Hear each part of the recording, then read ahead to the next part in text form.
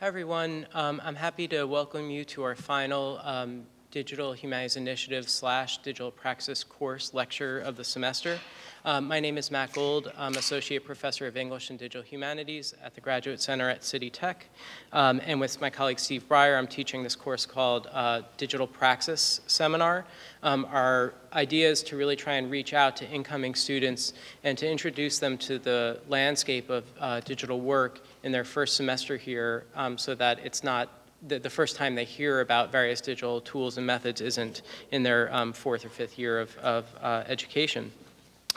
We've been really excited all semester to have a great lineup of speakers on a range of DH topics, and we're no less excited about today's lecture, which I think will be a great conclusion to our semester.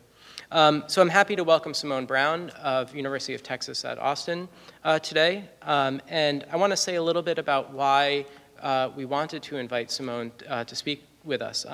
It's not only, I think, because of her work, but also, I think, because of what we think digital humanities needs now, which is a greater attention to issues of race, issues of surveillance, and basically the kinds of things Simone is working on.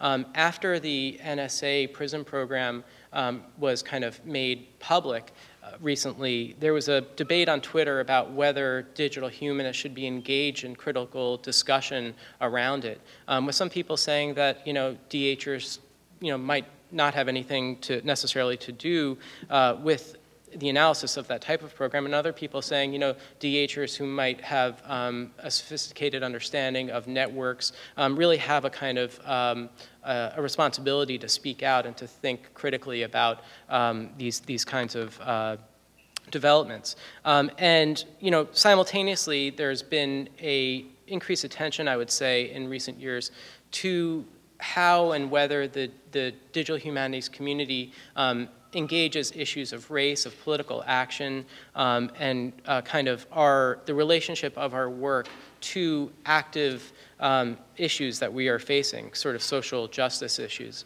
And I think here again, Simone's work really kind of answers a need and is really a great example of the kind of work that DHers can do that is engaged, that helps us think critically about the technologies around us, and that is a model of the kind of work we'd like to see our students doing.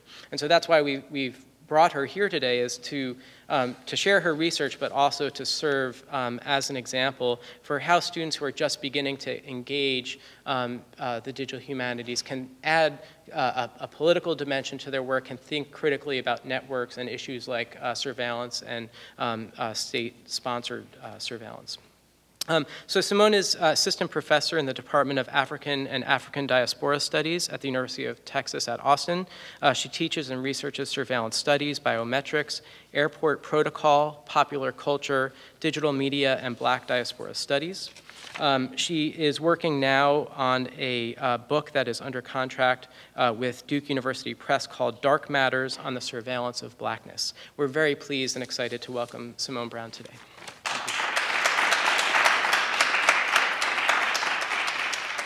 Hi, good afternoon, everyone. Thank you, Matt, for that great introduction. And thank you to the Digital Praxis Seminar for the invitation to come here and speak to you today about a bit of my work. As well, thank you to Stephen Breyer as well and Matt Gold for organizing this here. So I use the title Dark Sousveillance here to cue my extension of Steve Mann's concept of sousveillance, what he describes as the inverse of surveillance through the tactic of appropriating tools of social controllers and resituating these tools in a disorienting manner. And I use the term dark sousveillance as a way to situate the strategies employed during the fight or flight to freedom from slavery as necessarily ones of undersight.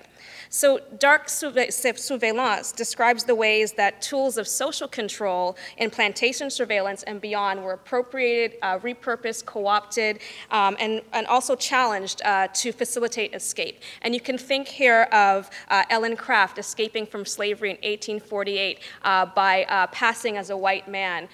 You can also think here of Henry Box Brown, who mailed himself to freedom in 1849 in a box that was 3 feet long and 2 feet wide. Harriet Jacobs, who escaped to her mother's garret, basically an attic in her grandmother's home, which she named as both her prison but also her emancipatory loophole of retreat. So slave spirituals as coded messages were used to coordinate escape along the Underground Railroad. And so this archive of surveillance and slavery often goes missing from surveillance studies. And so this is where my work makes an intervention, I think, in this emerging field of surveillance studies, by naming the absented presence of blackness. Absented in the sense that blackness is often absent from what is theorized and who is cited, while it's ever present, for example, in the subjection of black motorists to a disproportionate number of stops, stop and frisk, the use of closed-circuit television as a kind of urban renewal tool or urban renewal project in areas that are subject for urban renewal, or black city spaces where blackness gets displaced, mass incarceration, and the various exclusions and other matters where blackness meets surveillance and then reveals the ongoing racisms of unfinished emancipation. So you can think here of buying belts at Barney's, or Renisha McBride and the recent killing in Michigan and what Dream Hampton calls the criminalization of black corpses.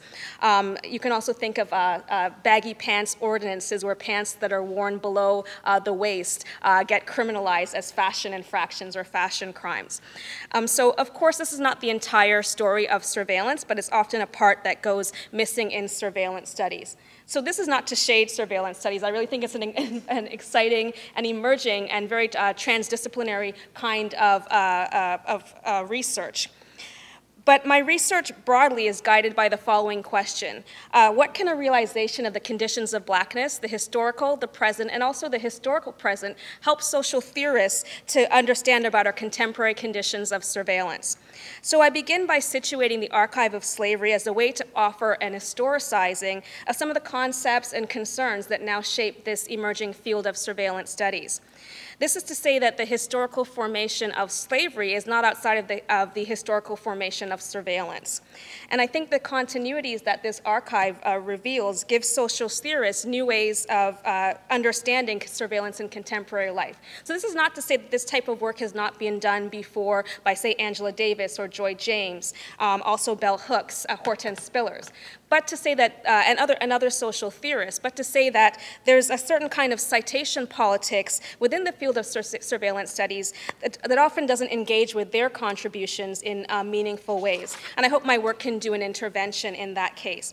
So what I'm going to talk about today is a chapter from my book, Dark Matters on the Surveillance of Blackness. And so a word on methodology for this part. New configurations of surveillance require a creative approach. And this is a mode of research that must take on a sense of what black feminist theorist and sociologist Patricia Hill Collins calls a, quote, writing across time, meaning an approach that's in dialogue with and also honors earlier institutional projects, political projects that sought to theorize and challenge certain injustices. And so writing across time is a critical methodology of surveillance in relation to blackness. And this method of analyzing the conditions of blackness brings historical documents, interviews, digital art, photography, popular film and television, and various other forms of cultural production into dialogue with feminist theorizing and critical race theorizing. And so I'll present this work in 3 parts. The first section is branding blackness, and I provide a discussion of branding and its role in the making of the racial subject as commodity in the ports of the transatlantic slave trade. I do this in order to situate branding or slave branding as a form of racializing surveillance.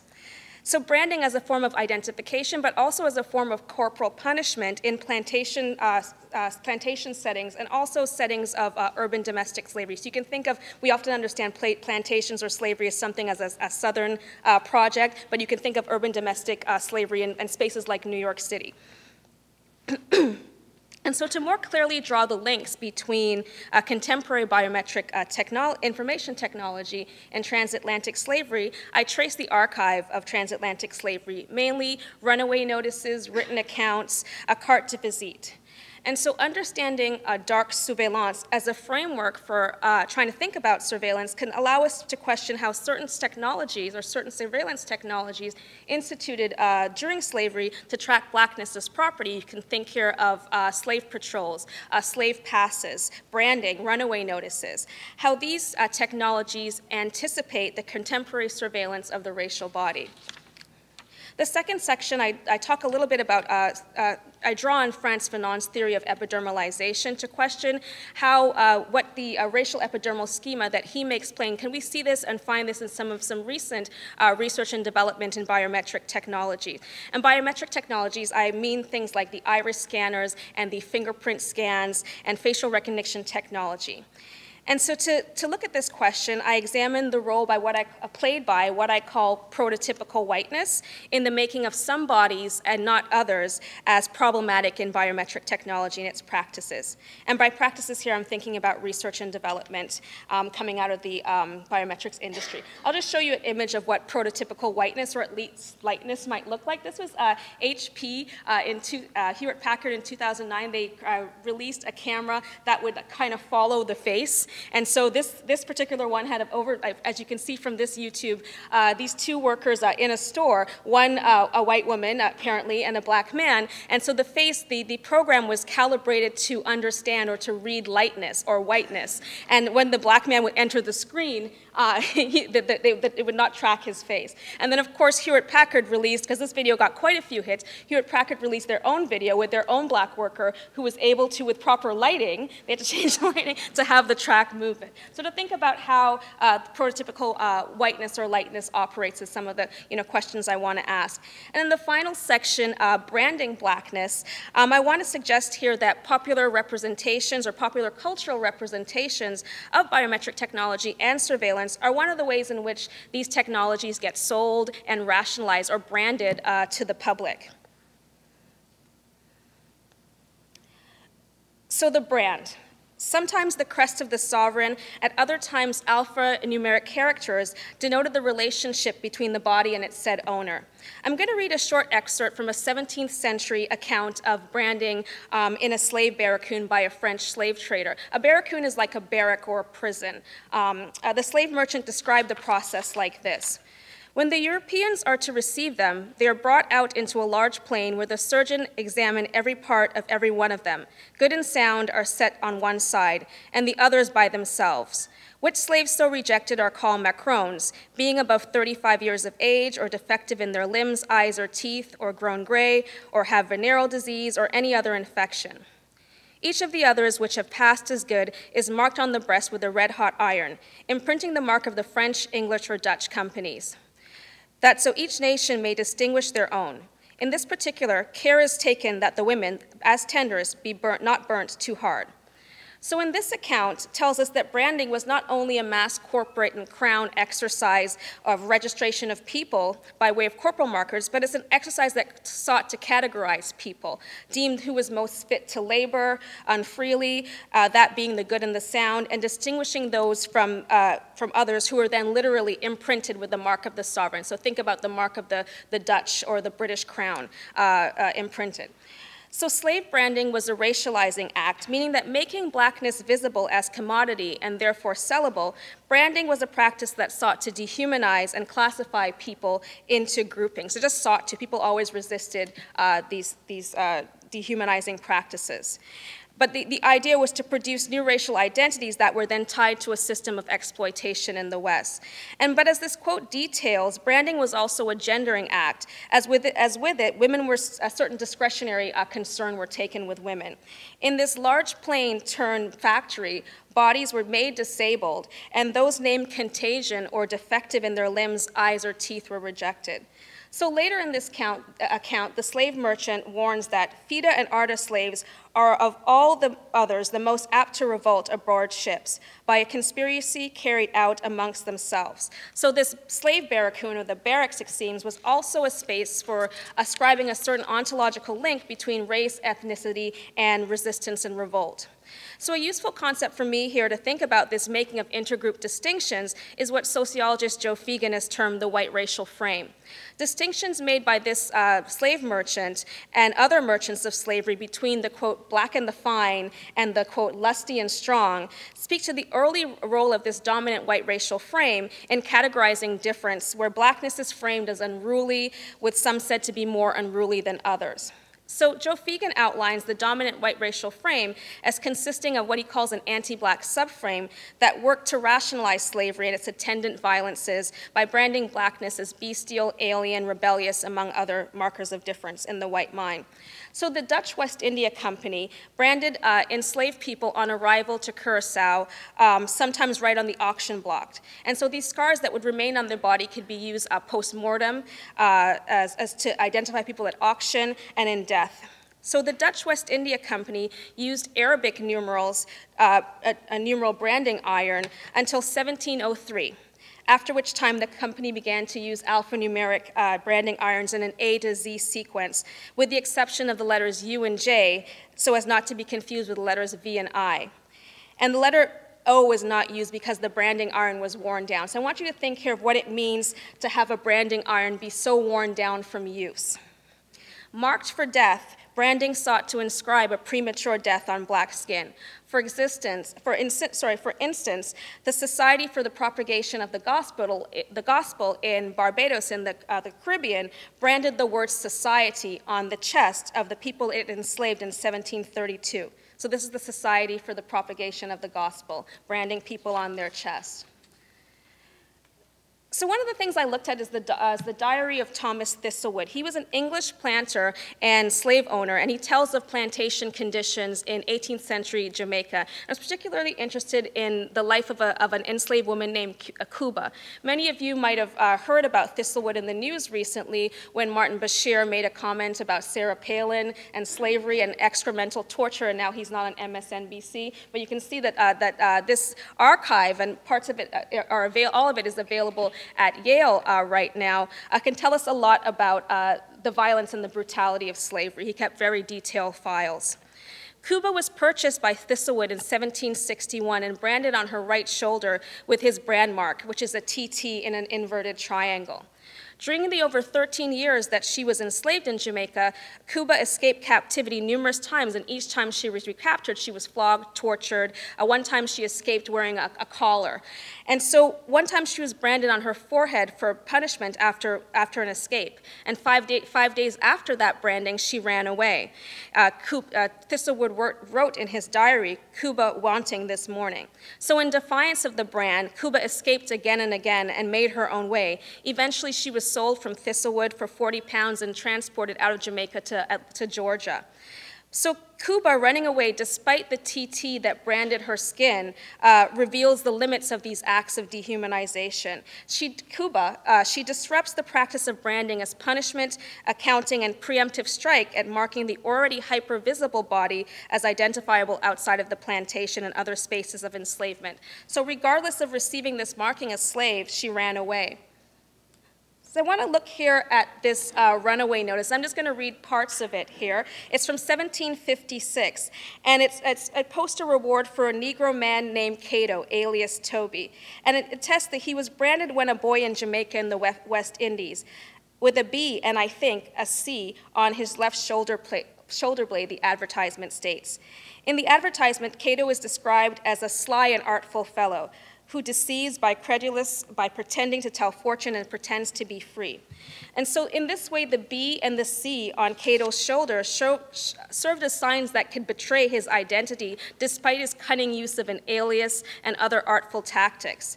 So although branding during slavery was a practice of racializing surveillance that sought to deny the black body to be multiply experienced, the idea that everybody would be marked society on their chest, running away, black escape, and numerous other counter-practice suggest that this dehumanization was not achieved on an effective level and that those branded were still ungovernable under the brand or in spite of it, like ex-slave Wilson Chin. So you can find a Wilson Chin, a branded slave from Louisiana, or at least the carte de visite, on eBay.com and other online auction sites, sometimes going for $750 up to $1,000. Being sold amongst other kind of slavery's ephemera. Wilson Chin's portrait was taken around 1863, and in this particular portrait, a chain is tied around his ankle and various tools of torture around his neck and lay at his feet. A caption below the image reads, exhibiting instruments of torture used to punish slaves. But not entirely visible, on his forehead is marked VBM, which is Valsin Bonazir Marmillion, a Louisiana planter who branded Wilson Chin. So you can think of the brand here as a traumatic head injury that sought to fix the black body as a slave, or at least attempted to. Chin escaped Union lines in New Orleans. So Wilson Chin, the carte de visite, brings plantation, punishment, black escape, and also the continuing selling of slavery and its ephemera into focus. So Wilson Chin also marks the circulation of the archive of slave branding. And so these artifacts, such as this one here, live on as heirlooms for sale on the internet. And this particular one, it was called Black Americana Antique Slave Branding Iron from the 19th century. It was advertised for sale on eBay in 2008. And this was described as in fantastic condition with a unique design forged at the end to identify a particular slave. This instrument of torture was listed on a buy it now fixed price of $1,126.25, with the option of a zero APR until 2009 if it was purchased with an eBay MasterCard.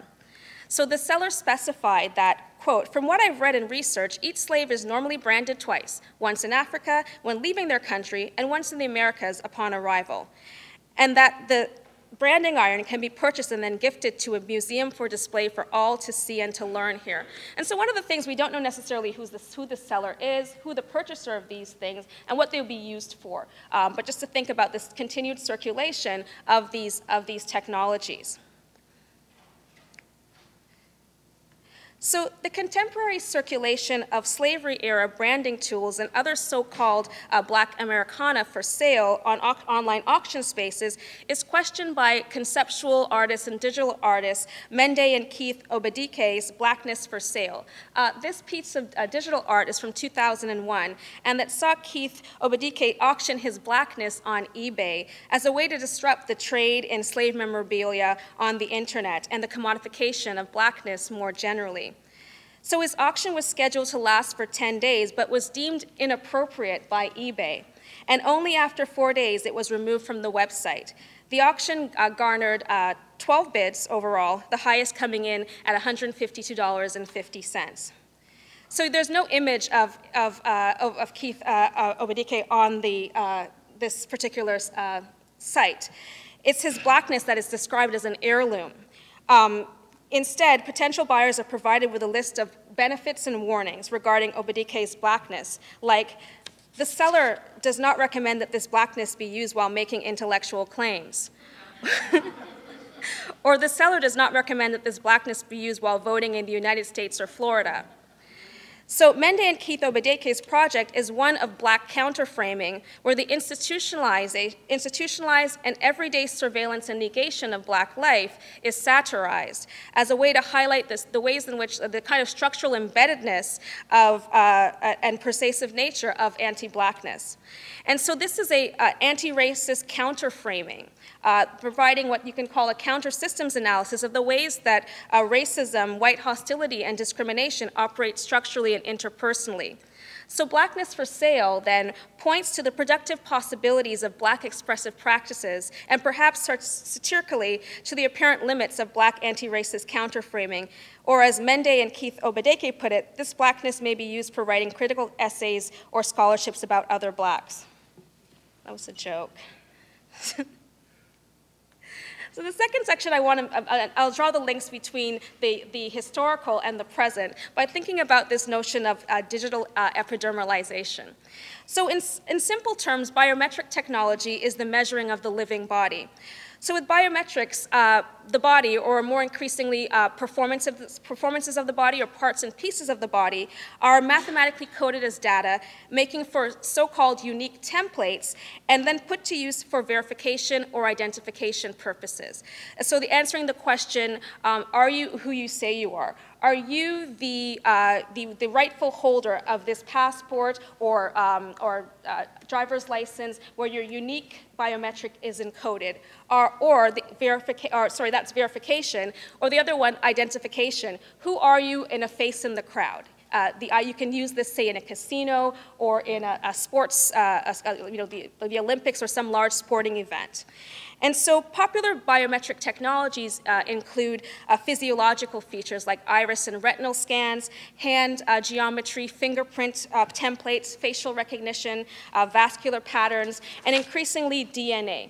And you also have like behavioral traits, voice analysis, pen stroke and keystroke, how you type, gait recognition. So for example, I had a friend when I was in, he's from Toronto, but since this is being live streamed, say Rob Ford was my friend. And so he would walk had a very unique walk like this. And so this was in Toronto when I was in like primary school. And so one day in, I guess, the mid-2000s, I was in Austin, Texas, and I saw someone doing that same walk, and I was like, hey, is that Rob Ford? And it turned out to be him. And so the idea that some people, or maybe Olivia Pope, have unique kind of gaits or unique ways of walking, that could be then used as an identifier to then match their identity to their walk. And so simply put, biometrics is the idea that the body will reveal the truth about the subject despite the subject's claim. So the idea that I might say my name is Rob Ford, and then but my body, whether it's my DNA, my fingerprint, my iris scan, or some other piece of or part of my body will reveal my true identities. So with the concept of digital epidermalization, I'm suggesting here that biometrics research and development continues to rely on certain practices of what I'm calling prototypical whiteness, as well as prototypical maleness, prototypical able-bodiedness, prototypical youthness as well. This speaks to the ways in which biometric information technologies are sometimes inscribed in racializing schemas that see certain bodies privileged, or at least whiteness might be privileged or lightness in some of these measurements and enrollment process. So I'm going to look here at a few findings in recent research and development coming out of the biometric industry to kind of make sense to this for you all in the audience. Because I think that these research and development publications tell us a lot about industry concerns and specifications, and they also tell us a lot about who these technologies are, what kind of bodies these technologies are designed to suit best. And so one such study is examine how facial recognition technology could be employed in a multi-ethnic environment to classify facial features by race and also by gender. Yes, that's Will Smith right there. And so a technology like this could be applied, for example, in shopping malls, casinos, amusement parks, or something like the photo tagging application that might be used in Facebook or so. So the authors of this study found that when they programmed their gender classification system generically for all ethnicities, the system was, quote, inclined to classify Africans as males and Mongoloids as females. And so the racial nomenclature of quote-unquote Mongoloid is seemingly archaic, I know, but not uncommon in some of the R&D coming out of this industry. And so with this gender classification system, what happened here is that black women became, presumably, they were read as male most of the time, and Asian men were read as female most of the time with this particular study. And so in this way, it mirrored earlier pseudoscientific racist and sexist discourse that sought to define racial categories and gendered categories in order to regulate these artificial boundaries that can never be fully maintained. So you think here of the black woman as surrogate man or the feminized Asian man. So interestingly, in this particular study, their gender classifier was made ethnicity specific for the category African, and they found that images of the African females would be classified as females 82% of the time. And while that same African classifier would find images of Asian females 95% of the time, and for what they call Caucasoid females 96% of the time. This is a study that came out in the around 2010. So these kind of languages of Caucasoid, Mongoloid as well.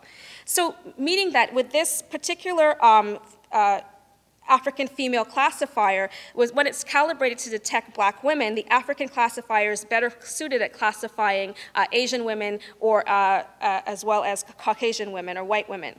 And so using actor Will Smith's face as a model of generic black masculinity, the study's authors are left to conclude that, quote, the accuracy of gender classifier on Africans is not as high as on Mongoloid or Caucasoid. And so another study, that's end quote. Another study, I'm going to talk a little bit about failure to enroll. This came out in 2009 in a Nikon camera, and the idea that some bodies fail to enroll within these technologies. And these things change once, once these kind of failures reveal themselves, and sometimes through Twitter and public ways like this.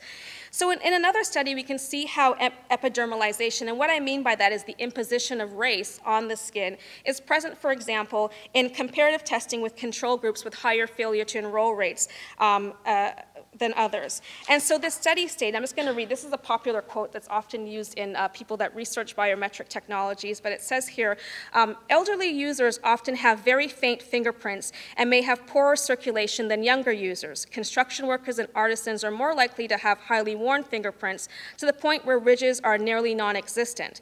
Users of Pacific Rim/Asian descent may have faint fingerprint ridges, especially female users, unquote. And so what this quote is telling us is that the elderly, people that come in contact with corrosive or caustic chemicals such as mechanics or nail technicians or manicurists, or often have unmeasurable fingerprints. You can think of massage therapists too, or people that have heavy hand washing in their job, like nurses or people in the healthcare profession.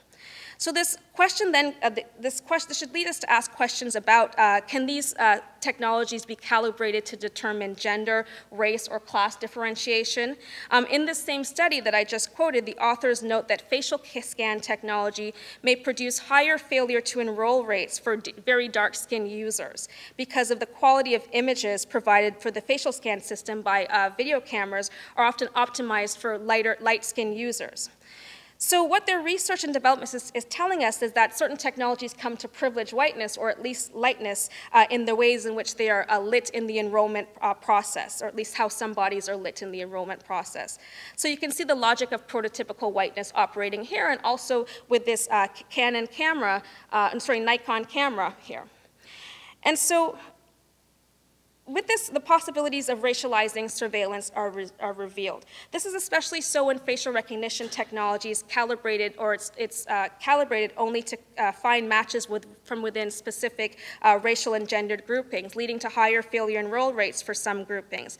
So the application of surveillance technologies in this way leads to questions concerning the idea that, can gender and race, which are social constructs, be specified by these technologies or programs so? And also, how do transgendered people fit within this algorithmic equation? So they are unaccounted for within the algorithm. These research and development reports and articles make clear that there's a certain assumption that with these technologies that categories of gender identity and race are clear-cut, and then a machine can be programmed to assign gender categories or what bodies and body parts should signify. So such technologies can then possibly be applied to determine who has access to movement and stability and to other rights. So given this, there's some important questions I think that need to be asked, is how do we understand the body once it's converted into data? What are the underlying assumptions with surveillance technologies such as passport verification machines, facial recognition software, and fingerprint template technology? Well, there's the notions that these technologies are infallible, that they're objective, and that they are based on mathematical precision without error, or bias on the part of the computer programmers who calibrate the search parameters of these machines, or on part of those who read these templates to make decisions. But I want to return to, this is another one, the idea that some of these technologies might not pick up certain faces if they're within how they're lit there. Return a little bit to Will Smith. And to question what his image is doing in a research and development article coming out of the biometrics industry. So Smith is the star of at least 3 Hollywood blockbusters, action movies in which surveillance technologies play a role. So you can think of Enemy of the State from 1998, I, Robot, and also Men in Black. And so seeing how surveillance technology is displayed, discussed, and depicted through Smith's films is very important for understanding the various ways that contemporary surveillance technologies, from CCTV to drones to facial recognition technology, get marketed to the public through popular entertainment. So this you can think about this as kind of like our popular biometric consciousness, or our popular consciousness around surveillance technologies. So Enemy of the State, his film from 1998, is a panoply of surveillance. This is where this image is from. The film's plot revolves around Smith's character getting caught up in an NSA, with the NSA in an assassination plot, and then legislation that will increase domestic spying capabilities that is, as one character puts it, not the first step to the surveillance society, it is the surveillance society. So the film came out, as I mentioned, in 1998, and throughout the film, Smith's character, and by extension, us as the viewing audience, are given a primer on pre-9/11 surveillance technologies and their histories and also their capabilities. Surveillance is wielded in a very kind of conspiratorial manner against Will Smith's character in this film. There's facial recognition technology, fingerprint scan technology, GPS, databases, CTV, beacon transmitters, satellite imagery. There's even like black helicopters that circle around him. So in Enemy of the State, surveillance technologies operate by way of product placement, really. In this kind of brand integration, to use industry terms, the film's viewers come to understand surveillance. And by the end of the film, the lead characters turn the tables on the NSA. And I guess he was like pre-Snowden. They become the ones who watch the watchers. And what this move seemingly tells us is that when placed in the right hands, surveillance technologies lose their negative valence, and it need not be feared or cause for worry. And of course, these right hands are gendered in a particular way in this film. So popular cultural representations of surveillance are some of the ways in which the public comes to understand these technologies, and how we come to see biometrics technologies as a necessary security measure, even for getting on our laptops or our phones, and how they get rationalized and sold to the general public. You could call this, as I said, a popular biometric consciousness. And as a pitchman, it doesn't get much better than Will Smith, who was named one of the highest paid actors by Forbes in 2008. And so he's often the star of, as I mentioned, many blockbuster films where the audience is often subject to his heroic exploits, particularly when his films become on syndicated networks every weekend. So their lessons about this surveillance technologies and practices are regularly broadcasted with Smith in a starring role. He's often seen saving America and, by extension, the planet from alien others, whether it's Independence Day or I Am Legend, Hancock, Wild Wild West. Interestingly, when he was promoting I, Robot in 2004, he was in Germany, and he was asked by the German press about the effects of 9/11. And I'm going to do my German translation with Google Translate here.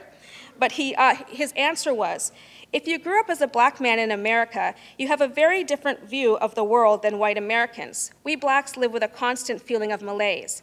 And if you're attacked by a racist cop now and wounded or attacked by terrorists, excuse me, it makes no difference. In the 60s, blacks were constantly the target of terrorist attacks. And while it was civil terrorism, but terrorism is terrorism, we are accustomed to being attacked.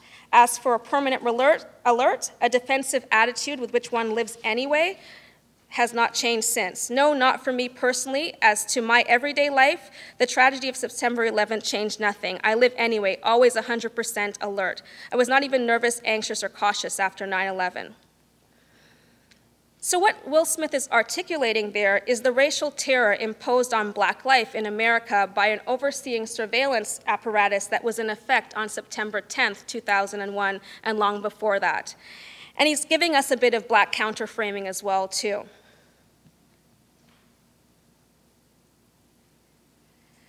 So given this, the histories, the failure to enroll rates, the idea around prototypical whiteness, racializing surveillance, I'm calling for a critical biometric consciousness, and this is following Eugene Tucker's call for a critical genomic consciousness. And a critical biometric consciousness entails informed public debate around these technologies and their application. It's a demand of accountability by the state and by private sectors who might have our data, trade it, sell it, rent it out. And as a critical biometric technology sees biometric technology and the ownership and access to one's own body data and information that is derived or generated from one's body data. So think about the idea of your fingerprint being turned into a code and that being your intellectual property. That must be understood as a right. And as well, importantly, this consciousness must also understand the kind of historical connections between contemporary biometric information technology and its historical antecedents. Meaning here that a critical biometric consciousness must contend with the ways in which branding, and particularly racial slavery, was instituted as a means of population management in the making, marking, and marketing of blackness as visible and as commodity. I think another thing is important to think about here is the use of conflict minerals in these technologies to produce them, or the people that, and Lisa Nakamura has done work on this, the people that produce these technologies as well too, so a consciousness about the implications of those things as well too. And so, as I mentioned, a critical biometric consciousness must contend with the ways in which branding was a form of punishment and racial profiling, the idea of everybody marks society, or F for fugitive, but perhaps that F stood for freedom, and R, rather than standing for runaway, could stand for revolt, so a critical repurposing of that. So much of how biometrics are languaged in R&D derives from the racial thinking and assumptions around gender that were used to falsify evolutionary trajectories that rationalized violence, the violence of transatlantic slavery, colonialism, genocide, imperialism. And so the absence of a discussion of how such racial thinking shapes the research and development of contemporary biometric information technology is in itself constitutive of the power relations existing in that very technology. So the idea of that blackness gets invoked through Will Smith or something like that as well. So in conclusion, this talk began by offering a longer history of biometric information technology and the ways in which the history is in close alignment with the commodification of blackness. So current biometric technologies, of course, and slave branding are not one and the same. However, when we think about our contemporary moment when suspect citizens, trusted travelers, refugee claimants, incarcerated people, welfare recipients, and others are having their bodies informationalized by way of biometric surveillance, sometimes voluntarily, sometimes without consent or awareness, or sometimes with coerced consent, and then stored in large-scale automated databases, some of these databases owned by the state and some owned by private interests. My suggestion here is that we must question the historically present workings of branding and racializing surveillance, particularly in regard to biometric technology, for a critical rethinking of punishment, torture, and moments of contact with our increasingly technological border. And so this is especially true or important given the capabilities of non-cooperative biometric tagging by way of drones or biometrics employed in U.S. counterinsurgency measures and other military applications, for example, targeted killings or for search and rescue missions. So understanding how biometric information technologies are rationalized through industry specifications and popular entertainment provides a means of falsifying the idea that certain technologies and their applications are always neutral regarding race, gender, disabilities, and other categories of determination in their various intersections. Examining biometric practices and surveillance in this way invites us to see how integral an understanding of the conditions of blackness is to developing a general theory of surveillance. Thank you.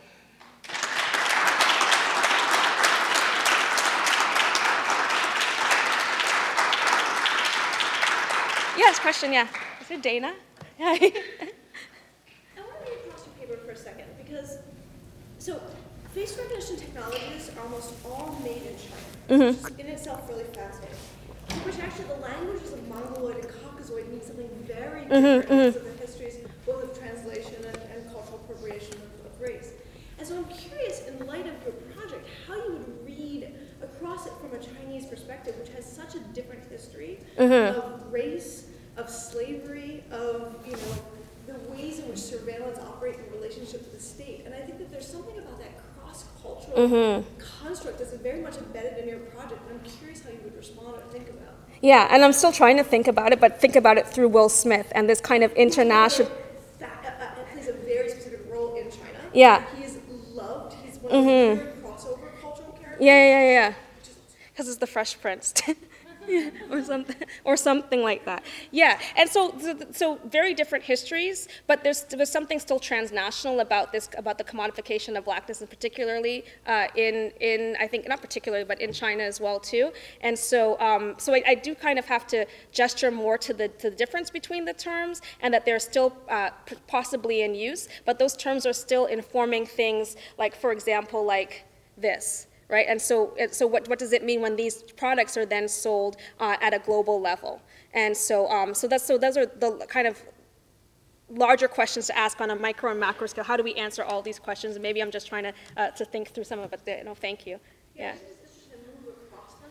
Yeah. Because that's where I see those languages and those cultural practices. In some ways parallel, and in some ways they end up bleeding into each other. Yes. And certainly through those technologies as a streamed bridge. Cultural values in many ways embedded differently in the production side than they are in the consumption side. Exactly. But then you still see with that one particular research that black women became masculinized. Even when the technology was specified to read black women, like race and gender, they were still read as men. Even and that African identifier would read white women, but not as black women. And so some of these things, these histories and racial classification, even in the 21st century, still exist. And then when you see that language there, it gets a bit kind of tricky. Yeah. Thank you. Yes. How do you see this complicated by the underlying, I guess, critique of the claim that privacy still exists? The way that essentially every cell phone holder, especially with the revelation of this new Stingray cell phone mimicking tool used by police departments to gather up all the local cell phones and identify each unique owner of each cell phone. How do you see the relationship between biometrics and sort of the attempt to assign a unique identifier to be persistent and sort of ubiquitous unique identifiers that we've all been co-opted in a sense through brand identification to possess ourselves, to take on without internally.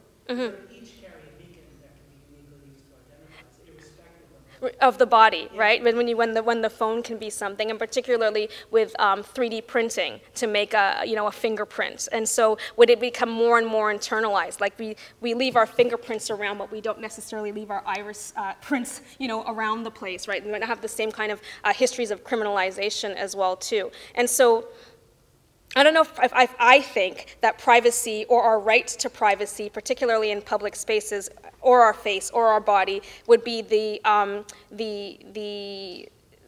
I guess the strand to go by making rights claims for this, and maybe it's about a shared, not a shared ownership, but at least having some say in ownership in our body data and how those things are sold or traded. So for example, one of my students, I asked them if they would give away their fingerprints to cross a border, and one of them told me like she uses her fingerprints to get in the pool by her house, and so the idea, well, I want to get in the pool, and so people give up these things, and I asked, what happens? Is your housing agency or housing people taking care of your finger? Are they selling it? Is it in a secured space? And many people, it's just about, for them, just about the good. She's got to go to the pool, and it's not a big deal. And so some of these concerns, maybe not everyone else, takes them up in the way that I might. But I think that we should have still a discussion about that, because this idea of function creep, that something might be used for a driver's license, then is used to get into a pool. There should be some kind of maybe regulations, and not necessarily by the state, but maybe by some other, and I can give you an example of one here. This here is Mark Boulin from the Open Biometrics Institute, and this is the Keeper of Key machine. And it's a kind of a performance piece, but it's the idea that, well, A, would you just walk up to a machine in the middle of like a mall and give your fingerprint and not question? Then would you just, would you then give it to a driver's license, especially ones that are outsourced to the state? And so what this does is you walk up there and you get a scan, and it doesn't actually hold the data, so you actually get a printout here of perhaps these are spaces in which, this is not like the photoshopped Adobe Photoshop fingerprint that you might get, but this is the one where these particular nods here could be spaces that may, you can think about Brandon Mayfield, whose fingerprints were wrongly said to be involved in the Madrid subway bombing, the idea that falsely so. You'll then get something called a good scan that you can then print out and keep if you were ever to come up in a situation like, say, Brandon Mayfield, or being falsely accused of your fingerprints being left someplace, which might be important now that people can, create 3D scans and have these kind of fingerprints, or gummy scans as well, too. And so those are one ways in which, I guess, creative practices like this from the Open Biometric Institute can get us to think about privacy, or also the storage of data and who owns what data about you. I think so. That's maybe one question. Hi. I was wondering what you would say about technology that is specifically designed to classify people by race. Historically, you've got things like the census.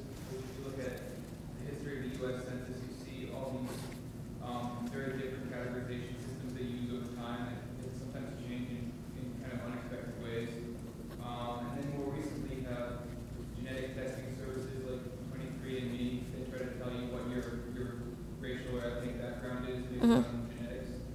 So I was just wondering if you had anything to say about how they fit into surveillance. Yeah, and I think that you raise a good point about the census, because it was always, and I think when I talked at the beginning about slave branding and the idea that the Dutch would brand and the British and other countries to kind of separate their human cargo from the other, that these were always practices of the racial state, whether it was the census or slave branding. And so you can see some of these technologies now moving into not necessarily the state, but back to the corporate with 23andMe. And I think there was a recent decision that they can no longer do genetic predictive, or as Dana, maybe it keeps changing. So I guess those are kind of lets us know that although the race as a social contract has very material effects, particularly with the state and its need to manage and control populations. And there's actually, I guess, with 23andMe, quite a profit in it. Yeah. I have a sort of like not really formal question about the relationship between branding and modification, and sort of like thinking about political economy more broadly. Because where you started out, you started by talking about incarcerated bodies. And when I think about incarcerated bodies, I think about surplus population. Okay, and so I'm curious I'm curious about how you see not just branding and sort of like paraphernalia and commodification of like Black Americana, as well as securitization sort of fitting into the production of surplus populations, and more and sort of the flip side of that is maintaining functional like racial capitalism. So in thinking about securitization, I think about state management of populations, and particularly people of color, and part of that being the production of surplus population, or managing surplus population. And so I guess I'm just curious if you could talk a little bit about how everything that you're talking about fits into sort of like an analysis, a political economic analysis of like racial capitalism, of capitalization state. So you mean what I didn't talk about here? Sorry. I could look at this particular piece by Hank Willis Thomas, and it's from his branded collection. And this one is actually taken at the funeral of his cousin, gun shooting death. So when you talk about social death or surplus populations, or populations that are made surplus, I think this is one example.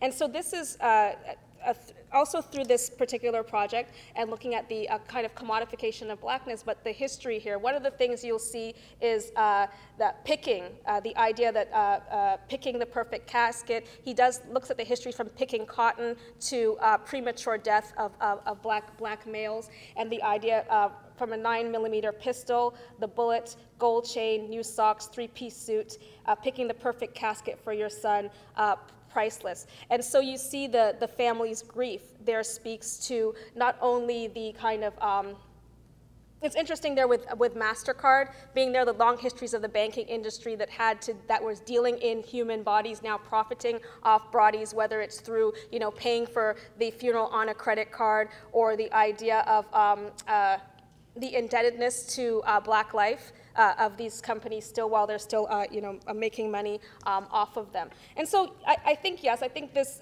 like the work that I presented here around biometric technologies and the long histories of marking certain bodies for death or certain bodies to labor unfreely, you can still see this kind of reverberations now in the contemporary prison, where, you know, I guess, spaces that were, you know, prison towns become repopulated with these prisons that can that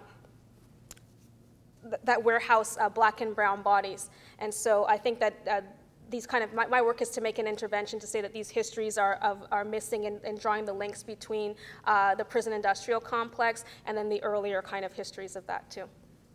Dana? I have another question for you, which is, I love the fact that you're talking about biometrics as unique identifiers and the sort of complexities of that with regard to race. One of the things I would provoke you to also think about is the way in which biometrics also connect us to other people through networks. Mm-hmm. And what I mean by that is that, you know, the ruling this summer that Maryland v. King, that collecting DNA samples is akin to connecting photo prints at the point of arrest, actually is really interesting in the light of the fact that your DNA actually connects you to all sorts of other people. Yes. And so what happens is that the state then inevitably collects large databases of Black bodies, because it's not just the individuals, but the connections and relationships they have to everybody else. And so then, therefore, what does race get instantiated into these other networks, not because of the individual body, but at the individual body in relationship to other bodies. Just sort of be fun to think about the networks. Think about networks and consent as well too, because my DNA can tell a lot about my brother.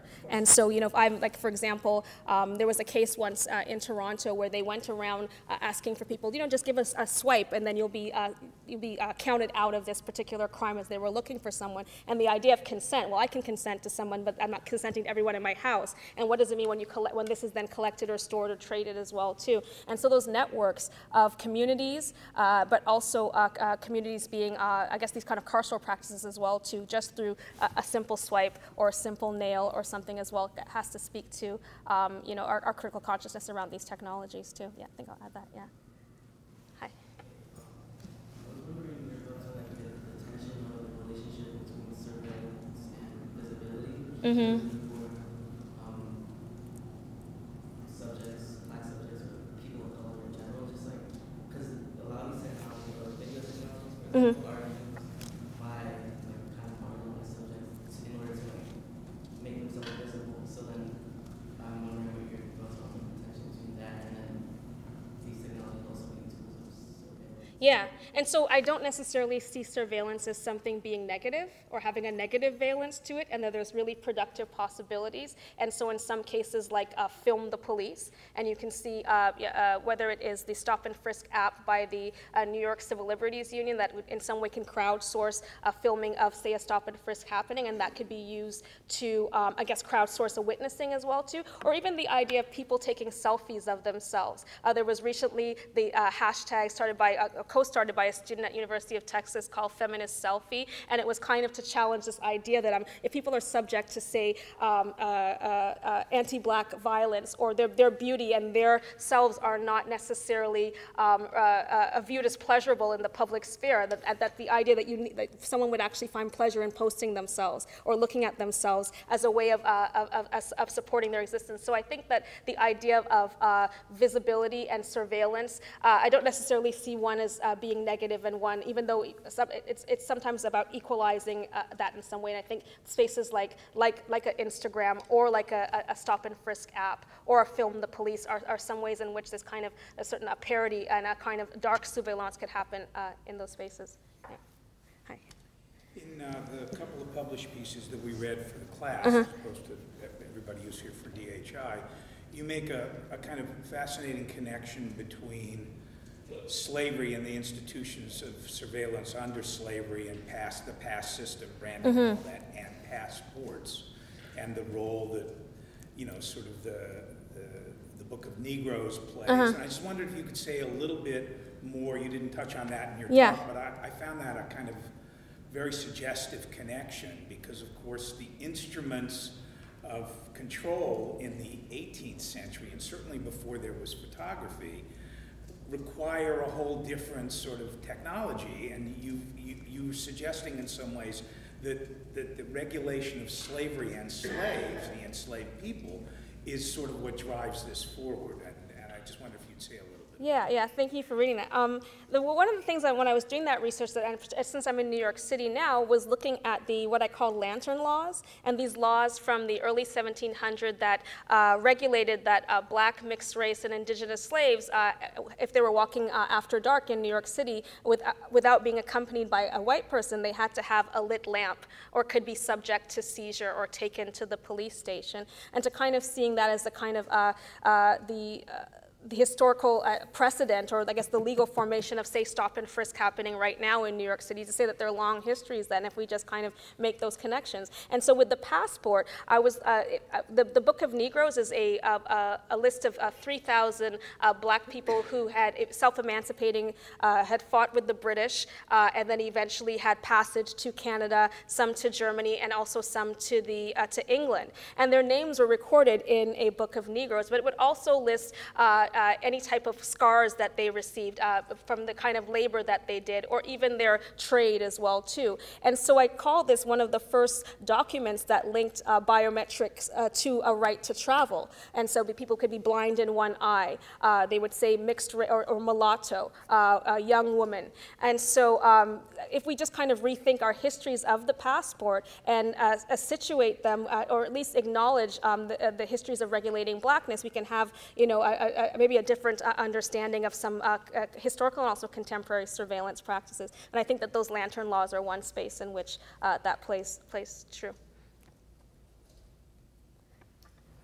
I had a question about a kind of movement within DH that's called critical code studies, that is looking at how various concepts get kind of encoded in various forms of code. And I was just wondering if you're aware or know of how racial difference actually gets encoded in the biometric software at all, or if anyone's sort of been looking into that.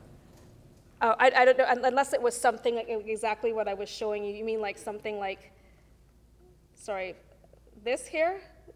But more like at the actual level of the code, like how different races are, how it shows up in the actual code behind the software. Yeah, no, I'm not too sure. Okay. Yeah.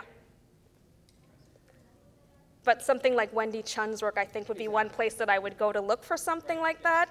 And also some new work by Mark Anthony Neal and Jessica Marie Johnson on black codes, the history of black codes, or regulating of blackness, to kind of contemporary black codes of ways of speaking, ways of knowing, and kind of making those connections there. I think those are kind of, I guess, three people that I would look to answer those questions. But I don't know code studies, so thank you.